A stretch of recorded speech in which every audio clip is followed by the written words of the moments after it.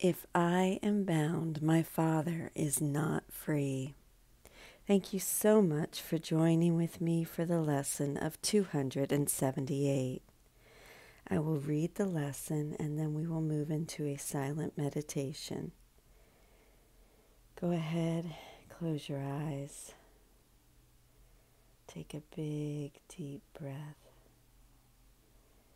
As you exhale, envision all the tension just melting in your body. As you inhale again, feel the breath come up through the base of your spine, all the way up through your body and out the top of your head. See it as a bright, bright, beautiful light, exhaling through the top of your head. If I am bound, my Father is not free. If I accept that I am prisoner within a body, in a world in which all things that seem to live appear to die, then is my Father prisoner with me. And this do I believe when I maintain the laws the world obeys, I must obey.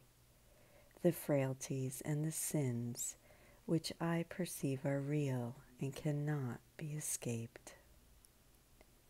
If I am bound in any way, I do not know my Father nor myself, and I am lost to all reality. For truth is free, and what is bound is not a part of truth. Father, I ask for nothing but the truth. I have had many foolish thoughts about myself and my creation, and I have brought a dream of fear into my mind. Today I would not dream. I choose the way to you instead of madness and instead of fear. For truth is safe, and only love is sure.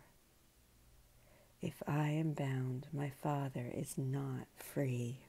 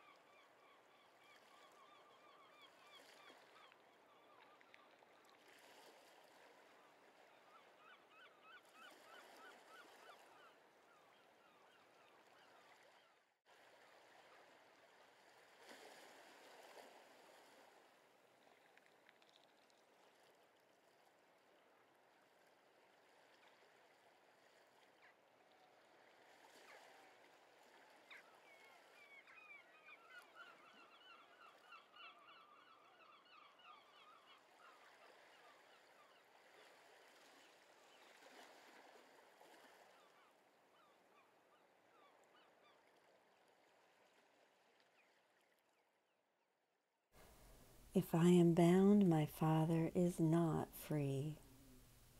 This is commentary by Ken Wapnick, Ph.D., in Journey Through the Workbook of A Course in Miracles. If you or I are imprisoned, God must be too, for we are one. If I deny the unity of the sonship, I deny the reality of creation, and thus deny the reality of God. Yet is this a distortion of the true oneness of Father and Son, for we are one in God's love and in the freedom of His will. As long as I identify with my body and this world, I am bound by its laws. Yet Jesus teaches that my experience deceives, for the body is not my reality. The curriculum of A Course in Miracles starts me out from where I believe I am, the body, and takes me to where I truly am in the dream of this world, which is the mind. I am not asked to deny the body's laws, but only to interpret them through the laws of forgiveness. Remember, being bound has nothing to do with the physical, but only with the mind's decision for the ego.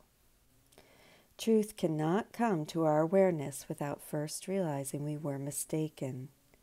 We therefore begin by recognizing our false beliefs. These foolish thoughts about ourselves and others relate to a body ruled by the laws of specialness. Someone wins, another loses. Someone gains, another is without. In our right mind, having realized we made a mistake, we choose to follow the path of forgiveness's law. It is a law of the mind that nonetheless does not ask us to ignore the laws of the world or the body. Forgiveness simply asks us to place them in their proper perspective. The ego's laws are true within this dream, but exist for us now only that we may learn our reality is outside of them. In truth, we remain as God created us, in freedom, in oneness, and in love. The truth of who we are, and this is me commenting, the truth of who we are is love and light and unity. We are not separate individual egos walking around this earth. If I am bound, my Father is not free. I thank you so much for joining with me today. I hope you have a beautiful day, and I will see you tomorrow. I love you. Bye-bye.